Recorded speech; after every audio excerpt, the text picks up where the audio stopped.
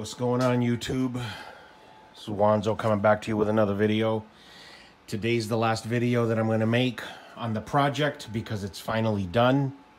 It actually took 3.5 days because there was a bunch of shit entailing at the other end at the sub panel that had to be done. Some modifications into some studs and stuff like that. It just took a little extra time, but this is pretty much it right here. Y'all can see the panel. I've already shown it, but I'll do it one last time. You know, it's a 200 amp panel, and it has my 30s and 20s going all the way down, except for the 125, which is right there.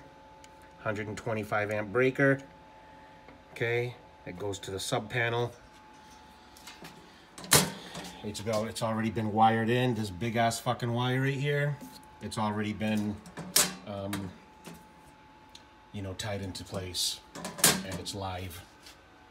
And again, last time, we're gonna follow that big gray wire going on. And while I'm out here, I'm gonna point out that all the wires have been fed into behind the wall. We put up a big sheet of plywood, and I'm going to show you that in a second. But all the wires up there were all, you know, they've been taken care of, tightened up real nice. Okay, they're going all the way across over there. There's 10 of them. Okay, and then they go into the wall here.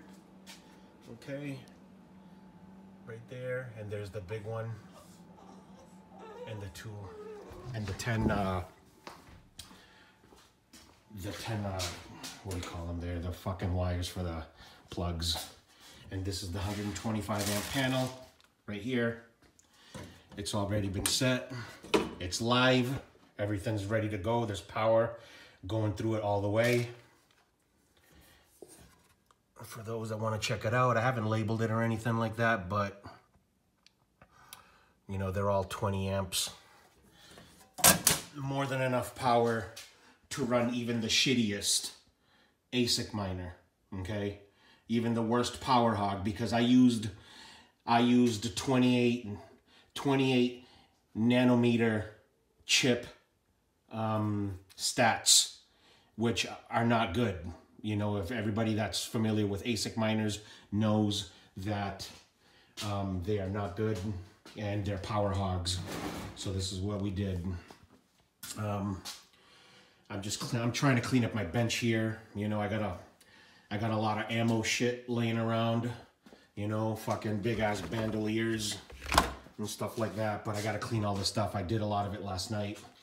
It's already looking pretty good, but here we have the 10 plugs, 2, 4, 6, 8, 10, and room for expansion up on top. These are all running live. There's 120 volt on this end, 120 volt on this end. So these are 240 volt, ready to go. I also received my first 3 cables that I'm gonna be using for the A3s that I ordered. And that's pretty much it. All I gotta do is finish setting up this when I get the Asic miners in. And that's pretty much it, man. You know, I hope y'all liked the project.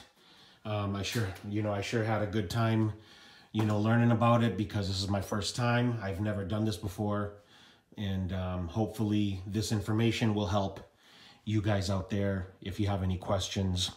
If I didn't answer anything in the videos, feel free to, you know, send me an email if you want. It's in the description.